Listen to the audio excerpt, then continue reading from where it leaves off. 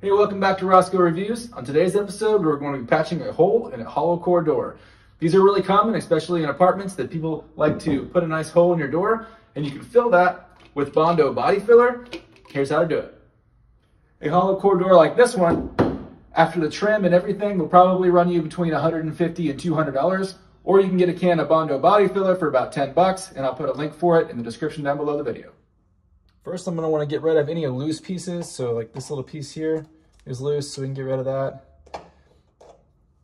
This one is pretty loose. We'll get rid of that. Okay, I've cleaned up the loose pieces.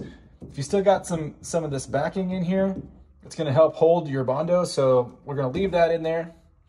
And I'm going to go ahead and caulk all along the seams so that my Bondo doesn't just drop back in there, and it'll shore this up so that it's not floppy like that.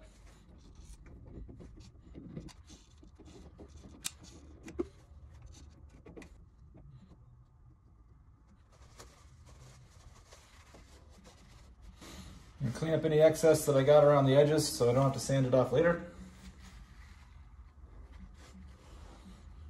And then we'll let that dry.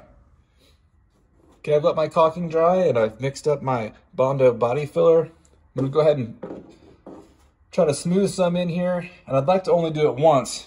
When you mix up your Bondo, you get a limited amount of time to work with it. So you're gonna need to do this pretty quick. The more hardening agent you add to it, the faster that it will cure.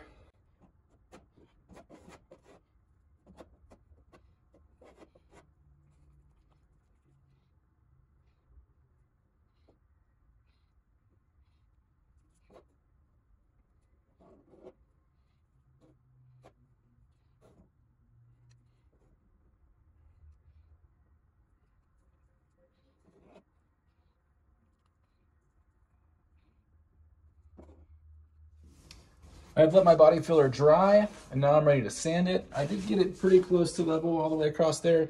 You can hand sand it with a piece of sandpaper. I'm gonna try to make it go a little faster with the vibrating sander.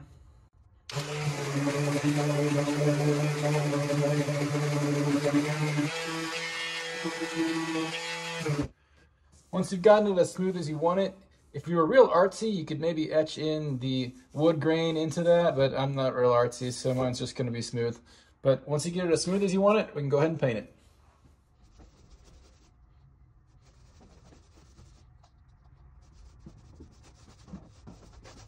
All right, I've got 2 coats of paint on my door. I think it came out pretty good. It's smooth, so it doesn't have the wood grain in it. You could etch the wood grain in there if you're real artsy, but I'm not very good at that kind of thing, so I'll stick with the smooth. This is going to save you about $200 on replacing the door, and this apartment is rentable again. So I hope you found this helpful. Please like and subscribe, and we'll see you back here next time.